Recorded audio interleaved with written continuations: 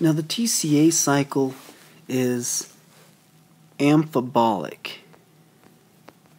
Amphibolic. This means that it can be used both, you can form TCA cycles, TCA intermediates by breaking stuff down, or you can use these products. So for example, breaking down pyruvate can form oxaloacetate or malate, or breaking down of isoleucine, methionine, and tyrosine can form Succinyl CoA. So over here I could just draw an arrow to Succinyl CoA, and I could put an isoleucine or methionine or valine, and those can all be broken down to produce Succinyl CoA. But at the same time, Succinyl CoA can be used to build up porphyrins or heme. Another slightly lesser or more odd thing is that odd chain, I don't know why I wrote ODLD, it's ODD, odd chain fatty acids, can be broken down to produce Succinyl CoA. Now fumarate, although it's not listed on here, it would be right here, fumarate, it goes right between, actually from Succinyl CoA to succinate to fumarate to malate, so right in this area. It can be produced from asparagine, phenylalanine, or tyrosine. And you can see all the things listed. So for example, oxaloacetate can be used to make aspartate, asparagine, and pyrimidines. And so we can make pyrimidine nucleic acids, and over here alpha-ketogluterate can be used to make purines from glutamate. You can also make other amino acids such as glutamine, proline, and arginine. And then from oxaloacetate through the first step of gluconeogenesis is reaction with phosphenylpyruvate carboxylase to produce PEP. Of course, you can go back up to glucose, or you can come down and make any of these amino acids. And so because it can go up or down, this is called an amphibolic. This is an amphibolic cycle. Most of the intermediates can go be produced by breaking stuff down, and they can also be used as intermediates to build stuff back up. Now I want to introduce you to another word, and that word is anaplerotic. Anaplerotic. Now this is actually the part where I've seen different spellings. So the spelling in our notes is EU and ROTIC, whereas the spelling I've seen other places crosses out that U, anaplerotic. And anaplerotic just means you're breaking, you're creating intermediates for the TCA cycle. So there's something else called cataplerotic. So cataplerotic, and that means I'm using these intermediates such as Succinyl CoA to make something. So I'm losing TCA cycle intermediates with cataplerotic reactions. Anaplerotic reactions, I'm making TCA cycle intermediates.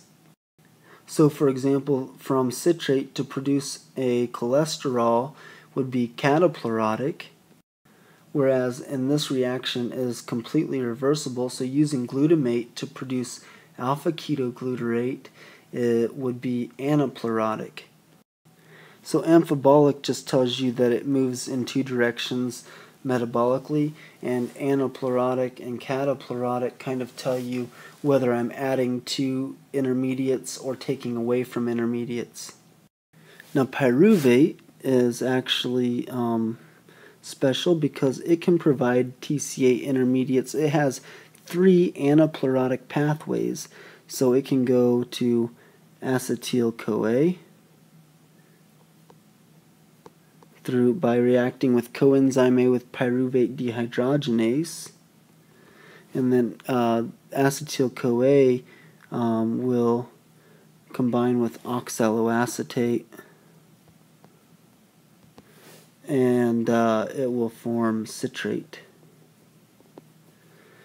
On the other hand, pyruvate can react with pyruvate carboxylase and CO2 to form oxaloacetate. So pyruvate carboxylase, PC, and CO2 will produce oxaloacetate directly.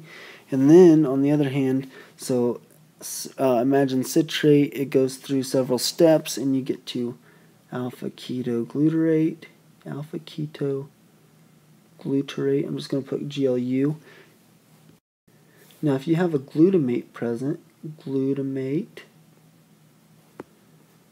and you don't have enough alpha-ketogluterate, then this can actually form, what will happen is it will produce alanine, and it will react with the glutamate to produce alpha-ketogluterate. So this I kind of drew this funky. So let me try one more time. So this is glutamate, and it's going to produce alpha-ketogluterate by reacting with pyruvate, which produces alanine. And I believe the enzyme involved in that is alpha-ketogluterate transamination or something, or maybe alanine transamination. And this is one of the main enzymes in the liver function test. So if you remember the liver function test, or the liver function labs that you do with clinical based stuff, if you're looking for liver damage, if you see any of this stuff in the blood serum, it typically isn't in the blood serum in any kind of high concentration. So if you see that in the blood, then you know that there's probably some damage or some inflammation of the liver. Now, of clinical importance is what happens if you have a deficiency of pyruvate carboxylase. You won't get oxaloacetate produced in a very high concentration, and so whenever it's being used to create other things such as amino acids and pyrimidines, then you're not going to have enough of it to run the citric acid cycle because it's not being replenished. And you may say, well, what about the beta oxidation of fatty acids? What about breaking down fatty acids? And that can't work because fatty acids get broken down straight into acetyl CoA. They don't get made into pyruvate, they become acetyl CoA.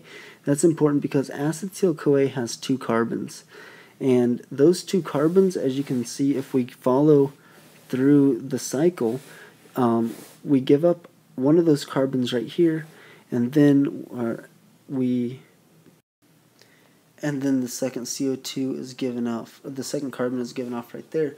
So all of the carbons from beta oxidation of fatty acids, all of the carbons that we add to this cycle get taken away as CO2, and so you never actually generate any extra oxaloacetate because by the time you get back around to here, you've already used up all of the carbons that you added to the system.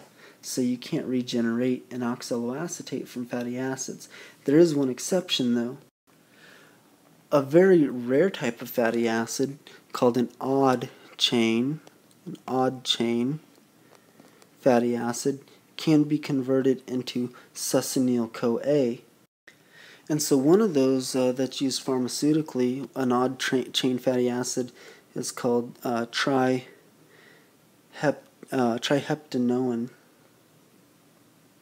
and this is a triglyceride, and each of the chains of the triglyceride have 7 carbons. So instead of having 6 or 8 or 10 or 12, it has 7. 7, which being an odd number, means it can become Succinyl CoA and therefore regenerate oxaloacetate.